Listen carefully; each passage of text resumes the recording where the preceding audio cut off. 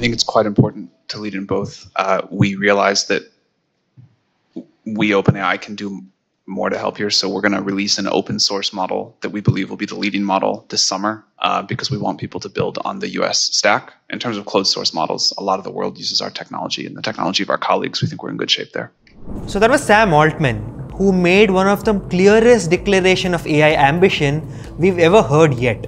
He said we want the whole world on the US stack, from chips at the bottom to the applications at the top. And this was more than just another OpenAI's product demo, right? It's a political play and it's a national strategy which is being broadcast to the entire world. And it comes straight from a Washington Senate hearing on AI competitiveness, where leaders from OpenAI, Microsoft, AMD and CoreWeave laid out America's case. And let's break it down. The Senate Commerce Committee held a high-stakes hearing titled Strengthening US Leadership in AI Computing and Innovation. Testifying were Sam Altman, CEO of OpenAI, then Brad Smith, Vice Chair of Microsoft, then we had Lisa Su, CEO of AMD, and Michael Linklater, CEO of CoreWeave. And the theme was that America must control every layer of the AI value chain, from silicon to software, from model weights to data centers, and from regulation to real-world deployment. Altman announced something no one expected. He said this summer, we will release an open source model that we believe will be the best open model out there. But why now? It's mostly because China is gaining ground. With DeepSeek, you have a Chinese open source AI lab, which briefly became the most downloaded AI app in the world, even surpassing ChatGPT. So the US doesn't just want to win the AI race, it wants to own the road. And this open source move is about influence, standards, and exporting ideology through code.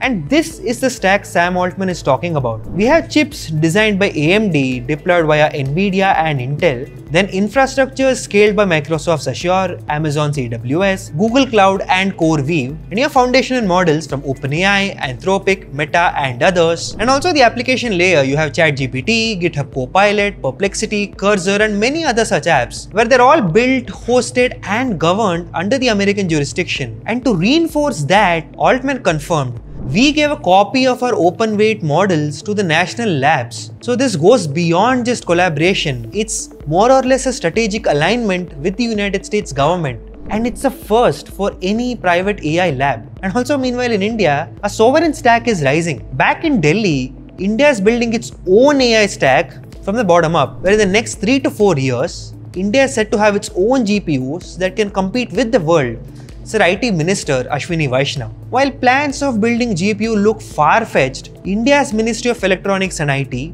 recently shortlisted companies like AWS, Oracle and Google Cloud under the IndiaAI mission to deploy over 29,000 GPUs. And startups like ServamAI are now building sovereign foundation models, aiming to make India self-reliant in the AI value chain. So India's stack includes 18,000 plus subsidized GPUs for startups and researchers, and you have AI Kosha, which is a government-hosted dataset platform, and you have 14 GPU providers under the public-private partnership. And of course, you have the foundational model grants, where 67 large language model proposals, out of which 22 were shortlisted, and many AI education initiatives across Tier 3 and Tier 4 cities and schools. And not to forget, even DeepSeek, along with many other Chinese models, will be hosted on Indian servers to address cross-border privacy. Look, this isn't just about affordability, it's meant to be about sovereignty, right? And the race is no longer just about building the most powerful model, and it's about who owns the chips, who controls compute, where does the data live, and how AI policies are written. And US wants to be the supplier of AI, and China is making AI open and cheap, and India wants to make it sovereign and inclusive. And as Sam Altman put it, if we don't get this right,